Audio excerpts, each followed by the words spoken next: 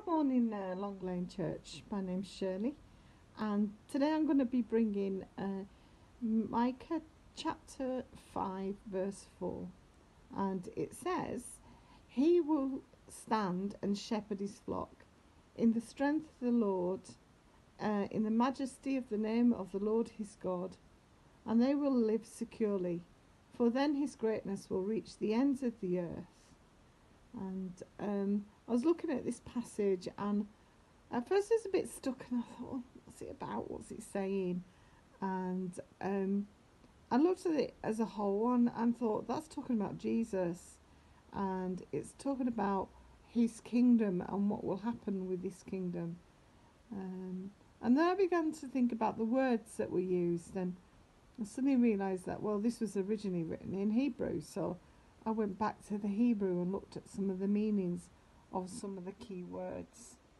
And so stand comes from a word called amand, and if anyone can speak Hebrew, you'd probably be laughing and thinking that I'm pronouncing it wrong, but that's the only way I know how to pronounce it. So basically it means stand here or be there, to stand upright. And the thought that struck me was establish. You know, that he will stand. He will be there. He will stand. He'll be established. And then he says, and shepherd his flock.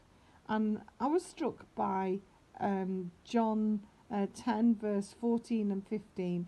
I'm the good shepherd, and this is what Jesus said about himself. I'm the good shepherd. I know my sheep, and my sheep know me, just as the Father knows me, and I know the Father. I lay down my life for the sheep. And I was just struck by the fact that Jesus is our shepherd, and we are the sheep of his hand. The next word that struck me was strength, and the Hebrew word is ozi. I mean strength, strong power, boldness, loudness.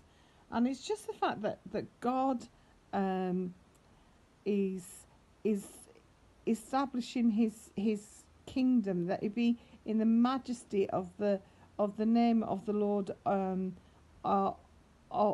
name of the Lord his God. And just really looking, and he's not standing in his own power, he's standing in the power that comes from knowing God.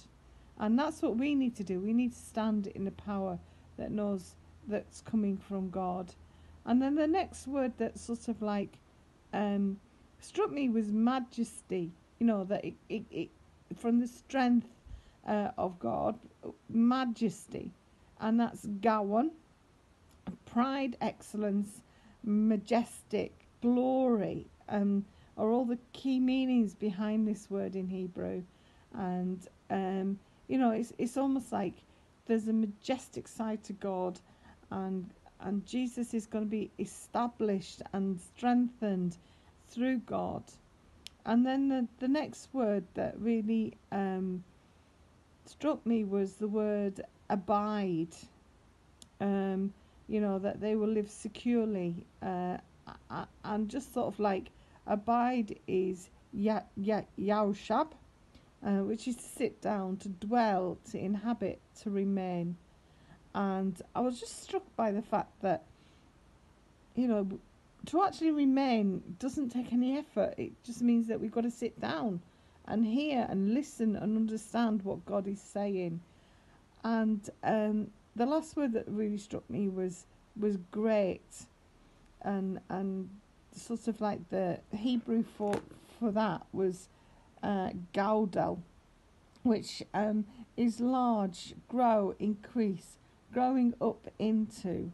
And I'm just struck by the fact that, you know, his kingdom, you know, will be great, and it will grow. And that's what God is interested in. He's interested in his kingdom growing, and that we as people of God, that we grow and we continue to grow up in him. And that was the sense of the Hebrew word, is that it was to grow up like a child, to grow into maturity. And I just love looking at the words and their meanings, because we can get a richness of an idea of how great our God is by understanding the meaning behind words. So have a great day, and I shall see you at some point in the future.